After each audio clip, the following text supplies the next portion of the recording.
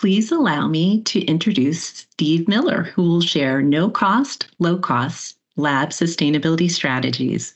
Stephen Miller is the Executive Director of the Lab Project. He enjoyed a long career in industrial energy efficiency and is a leader in lab sustainability solutions. Steve is also the I2SL New England Chapter Vice President. He is co-host of the Cambridge Sustainable Labs Group and a member of the Energy Efficiency Advisory Council of the state of Massachusetts. The first time that we held a Go Green symposium back in 2019, people came up to me afterwards and said, "You need to meet Steve Miller." Steve was already well known for helping local laboratories to reduce energy and reduce waste. And I've learned so much from him over the years. And I very much respect the mission of the Lab Project to help all biotech companies to become green leaders in their community. So I'd like to welcome you, Steve. Thank you. Thank you. I appreciate it. I really do. So as Nicole said, I'm Steve Miller. I'm the Executive Director and founder of the Lab Project. We provide sustainability solutions for small labs that just don't know where to start. And this deck today is about low-cost and no-cost solutions around sustainability. There's really, from our perspective, 4 elements of the solution. And we're going to talk about every one of these in this presentation. So we'll talk about energy and energy management, water management, waste reduction, and then managing your vendors on your behalf. So let's jump into energy. So really the first thing that I would suggest you start is look at how you buy energy. Most utilities have options that you can buy from a renewable source.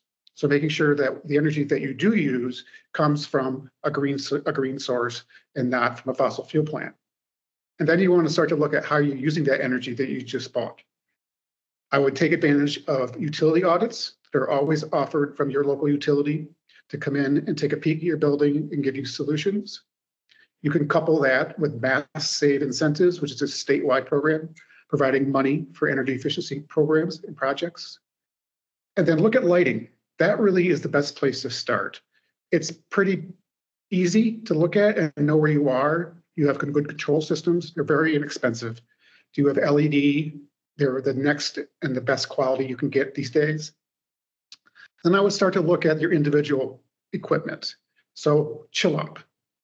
Can you take your minus 80 ULT from minus 80 to minus 70? Studies have shown that this has no impact on your samples. You can save up to 30% of energy, and a lot of utilities will give you an incentive to do that. I would also look at your biosafety cabinet and how you use that, and make sure you use it in the standby mode when it's not being used, or better off, turn it off. I would look at your plug load on your bench. Everything that plugs in on the bench doesn't have to be on 24/7. Do you really need that water bath on a Sunday? So take a good hard look at that, and there's very easy management strategies to automate that and very inexpensively. And probably one of the most biggest energy users in the lab is conditioned air that's once through in the fume hood. So make sure you're using the sash position correctly in the fume hood to properly manage that airflow while making a safe environment. So now we're going to move on to water. Water, when you look at it, is pretty straightforward from what you can do. So aerators, pretty easy to install, very inexpensive. Put them on your sinks and they'll reduce the water flow. And then we'll look at temperature control. Can you go to an instantaneous water heating system so you're not always keeping that water hot over a continuous period of time? And then one of the pieces of equipment that uses a lot of water is autoclaves. So if you look at the way you use your autoclave, make sure it's full. Make sure you use it on a regular basis and not have it half full so that you maximize the water that you use as it goes through the system. Now we'll look at waste. A lot of my clients, this is the place where I start.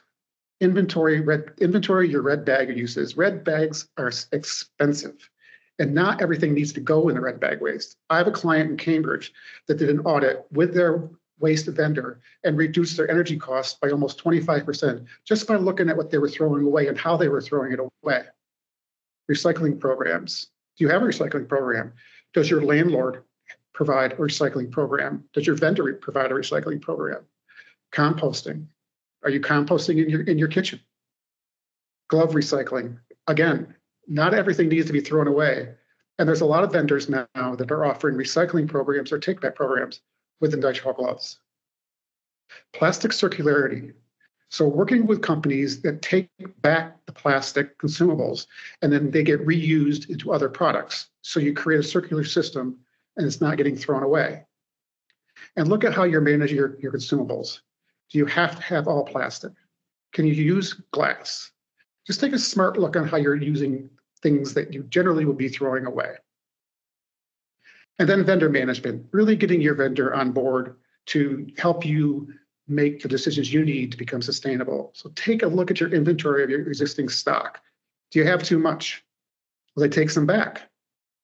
Can you share resources? Are you in a lab that has other labs next door? Can you share resources with those folks? So you're not always buying your own stuff, but you can share those things that everybody has. And limit your chemical purchasing. Take a hard look at what you really, really need and limit your storage.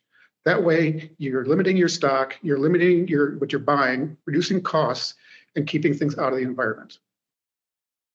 So those are the things that we look at the lab project. Again, we provide sustainability guidance. We do it for free. We look at energy, water, waste, and behavioral programs. So this is how you contact us. So I'm happy to answer any questions you have about any of these resources and connect you with folks that are in the community that can take it to the next level for you. So please reach out. Happy to talk. And then I got a bit of a tease. This is what's coming. This is next. So look for this in midday. And we're very excited. Thank you. Thanks, Nicole.